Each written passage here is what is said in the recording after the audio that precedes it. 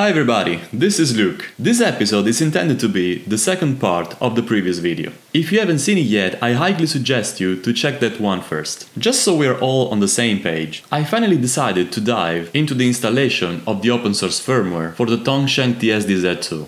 I opted for the GitHub project from Brusa, which allows us to have a sufficient number of options to play with, while at the same time keeping the original display. This way we avoided the boring process of readapting another screen. The process was successful, so let's continue our story from there. Do you remember the ghost speed displayed as startup time? I know now what that is, thanks to the comment of one of my viewers. More on that later. In the meantime, thanks for your help, buddy. When I tried the new firmware, I was impressed.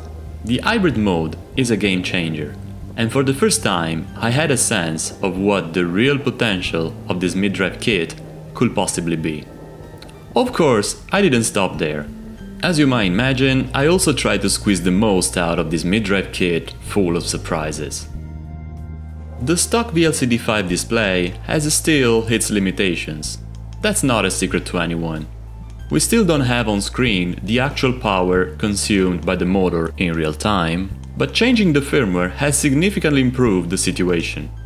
I've read some comments saying that with the open source firmware, the TSDZ2 feels more like the Bosch motor.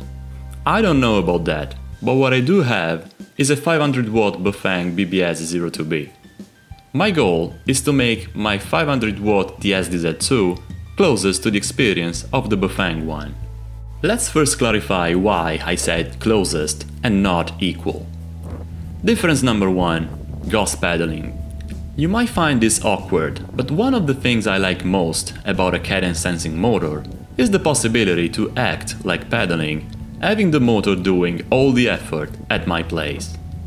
Clearly, that's not what I expect from the TSDZ2, which will still require at least to gently reach the traction of the chain. Difference number 2, torque sensing.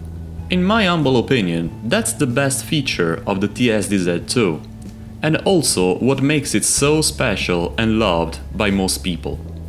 You cannot have that on the BBS02B, and that's the reason why I choose the hybrid mode on the configurator. I want, as the manual says, excellent low cadence assist, typical of torque mode, and the extension of high cadence power mode. I couldn't say it better than this. On the Bafang kit, you can specify the number of assistance levels to dispose of. The choice is between 9, 5 or 3. Personally, I always found 9 to be too many, and 3 to be too few. 5 assistance levels is my choice.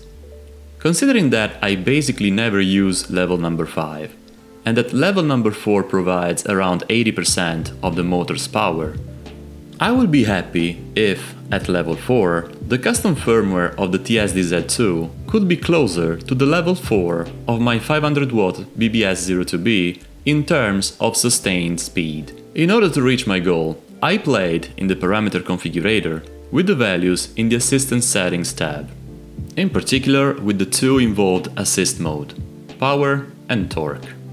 As the manual says, those values are expressed in percentage, where 500 is the maximum value. What you see here is the result of many iterations of try and see. Talking about the ghost speed as startup, those are actually useful information shown by the firmware. The first value is the residual battery percentage. If we turn on the lights, we get more values after that. The second one is the actual battery voltage, while the third one is the consumed watt-hour. Since those values are shown as speed, we should tell the motor to compensate the odometer in order to prevent its increase. For this reason, let's jump back to the basic settings to better match the configuration. I don't expect those to affect performances, but they should help me get even more precise evaluations. First of all, let me flag the odometer compensation option. I also adjusted some battery settings based on my battery pack. Moreover, I set the same volt cutoff as on my Bafang kit, cause 31 is a more conservative number than 29 to make my battery last longer. All the rest stays the same as in the last video. Once I flashed my custom firmware again, I couldn't believe what I was experiencing. At every assistance level, I had an incredible torque assistance and at the same time, the same speed I have on the Bafang when pedaling regularly. Meaning with regularly, not ghost pedaling. It's all I ever wanted from my TSDZ2, for the first time behaving like an 80 Nm rated motor. I was so excited that I decided to do once again the range test I made in one of my past videos between the stock configured motors. For more details about the experiment, go check that video. But basically, it was a 10 km round trip, with the same exact battery, fully charged at 42.3 volt, measured using the voltmeter of the P850C Bafang display. The bike was well pressured, and the wind was below 6 km per hour. Even this time I was below 35 km per hour, because of other cars and some irregularities on specific trails. Only when I was on a free, flat road I was able to stay at a constant 38 km per hour of speed. The difference was that this time I didn't have to touch the throttle, not even a single time. I didn't need to. Oh, by the way, the throttle is still jerky if compared with the BBS02B.